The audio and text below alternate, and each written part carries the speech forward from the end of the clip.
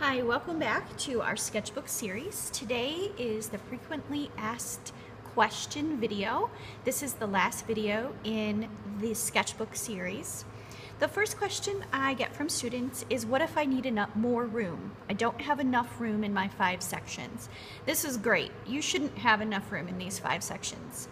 If you find a place that you need more room, all I want you to do is draw a red arrow in that section, and that tells me that I need to turn the page to find more. So in this sketchbook, the student is exploring human nature metamorphosis, and they have drawn an arrow. So that tells me that I need to turn the page to find more information.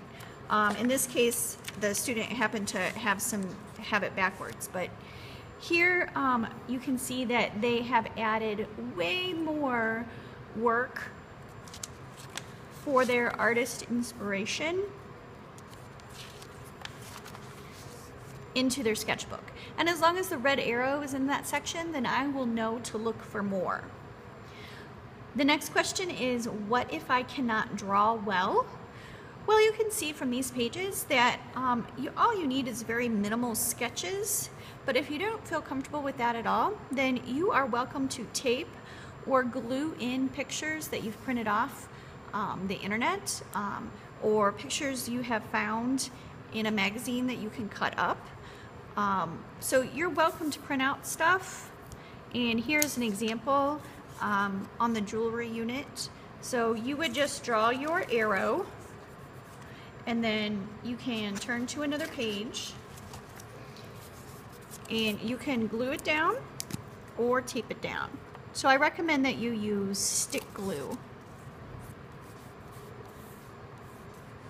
So you don't have to be able to draw at all, and you can still have lots of images in your sketchbook. What are our assignments and when are they due? In your folder, you will find all of the sketchbook assignments with rubrics, and in the About section of our Google Classroom, you will find your calendar with all of the due dates. Can I put other things in my sketchbook? Yes. There's way more pages here than you're going to need. So anytime that you are maybe in class and you're doodling, or maybe you're in study hall, you can just play in your sketchbook. This is a great place to just keep your ideas all in one place. Another thing that to keep in mind is that you don't have to just think in pictures. If it helps you to make outlines and brainstorm like this, you are welcome to do that in your sketchbook. What are the I can statements for this assignment? You know that we always have to write our I can statements on our rubrics. The I can statements are: I can solve a problem in a creative and original way, and I can investigate and examine the work of other artists to use in my own artwork. Another question, the last question that I have, I always get the can we use or do we have to use color, and I just wanted to show you, here's a good example of a student who she's cut out some samples, she's used some color to work out her ideas, and then of course in this case the student is starting to use color, and then in her final plan she has included her color because that was an important part of her plan, how she was going to finish her piece. It's not required on the rubric, but again, I always encourage you to use color.